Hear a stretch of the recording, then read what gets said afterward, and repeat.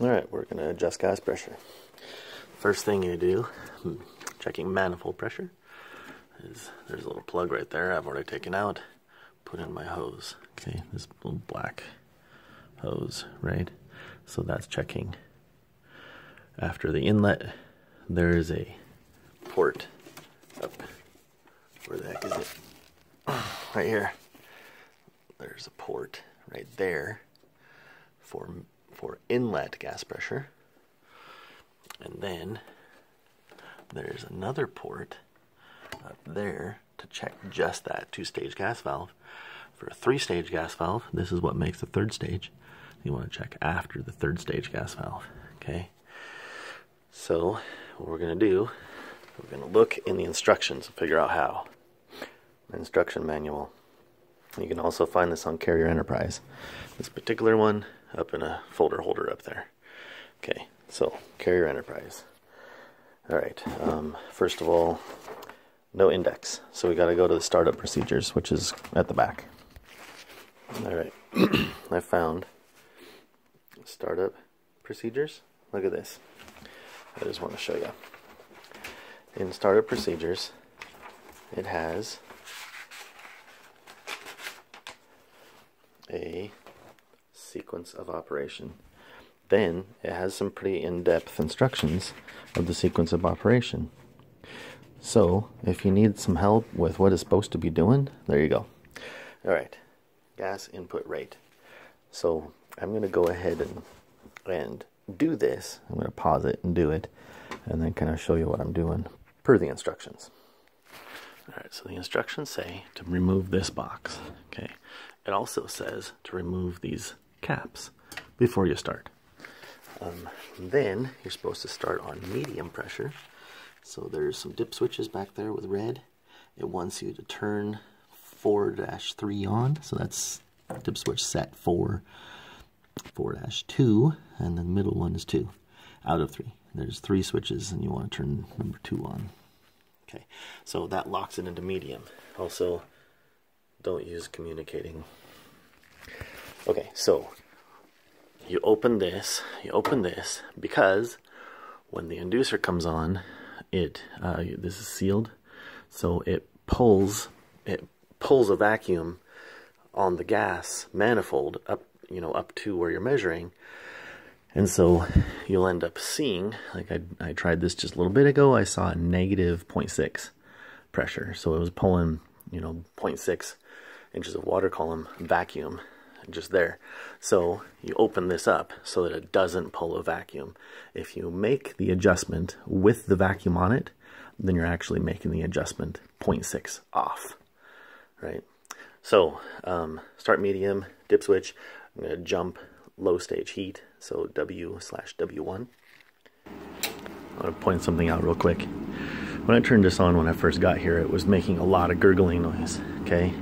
So the gurgling noise, the inducer motor was gurgling, it was tripping on fault 42, which is inducer fault.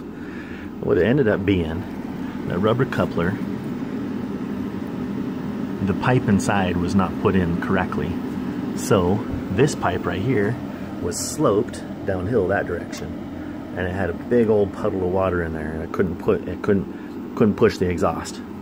Okay, so inducer's coming on, hot surface igniter, coming on. Gas pressure, it should fire into medium to start, and we're looking at P2. Oh, of course, gotta turn the gas valve on. I was too late. Okay, pause, we're gonna wait for this. Okay, hot surface igniter's coming back on.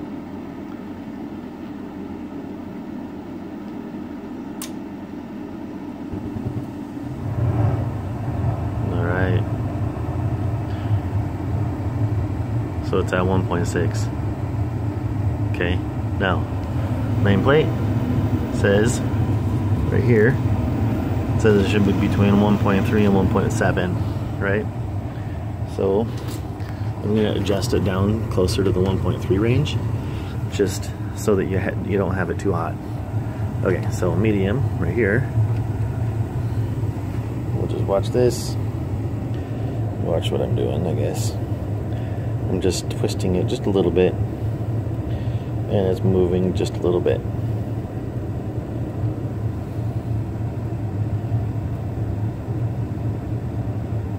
Okay.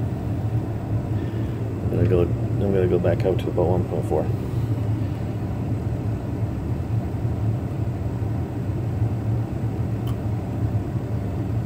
Okay, 1.4.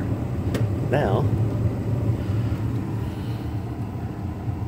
it says that I need to turn, the instructions say, turn that dip switch back off and then jump W2. So I'm going to go ahead and do that. I'm going to do that right now. And can I do it? I did. But apparently I bumped my jumper or something like that because it shut off. So pause. All right, I'm a terrible cameraman. So look at that, it's still going. Okay, so what it did was switched from medium down to low. You'll see the low is quite a bit higher than it should be, 0.5 to 0.65. So I need to address that, and I believe that was done by some other, somebody else. Okay, so instructions say check medium, then second stage, then low. Checking low last, and also specifically says do not check second stage, do not check low before you check anything else. So anyways, hang on. Okay, so I jumped second stage down there, and you can see the gas pressure rise. So should be 3.2 to 3.8. So we'll adjust that just a little bit.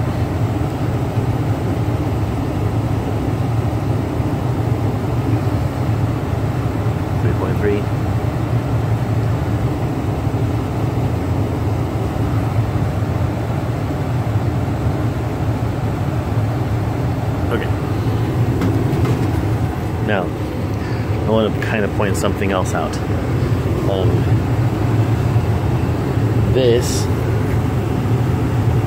So the manometers kind of change over time. So I'm going to pull this off, show you what I'm doing here. Pull it off, plug that. Okay, so now my hose is open, and I'm going to look at this. So 0.02, so it's actually still pretty accurate. Sometimes it changes, you need to zero it, especially if you're running pressure on it for too long. Okay, so put this back on, and yes, I was just putting gas into the house, so not that safe, but sometimes you just got to do it real quick. Okay, so instructions say to take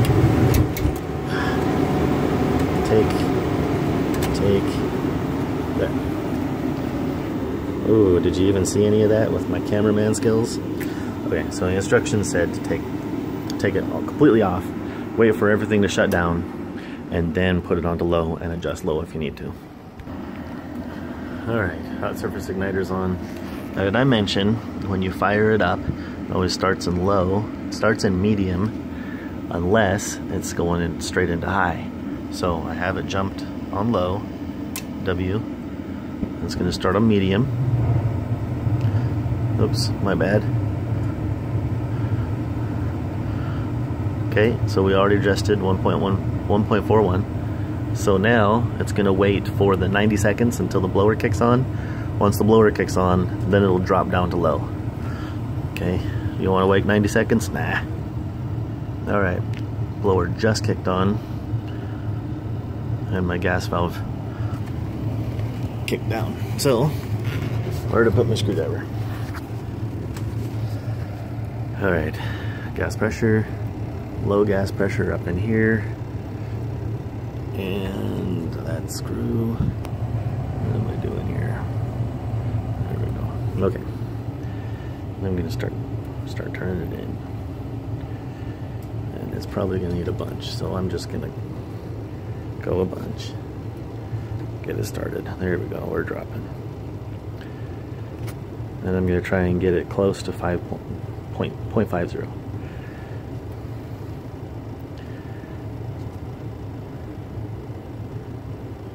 There we go.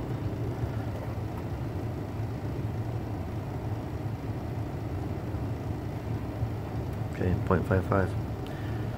Alright guys.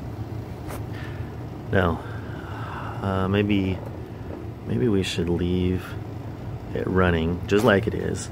I'll put the burner box on and you can see what it looks like. Alright, so I just put it in place and unscrew it, which also means that it's pulling vacuum from, or pulling through here. So it's not going to be off as it could be, but you can see that it drops some. So if I open, it goes up, close, and goes down. Alright, that's all I got.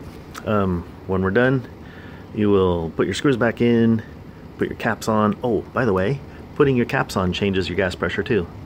So leave your caps off while you adjust. Okay, get it all precise, then put your caps on. And then I'll take my jumpers off, put the green plug back on.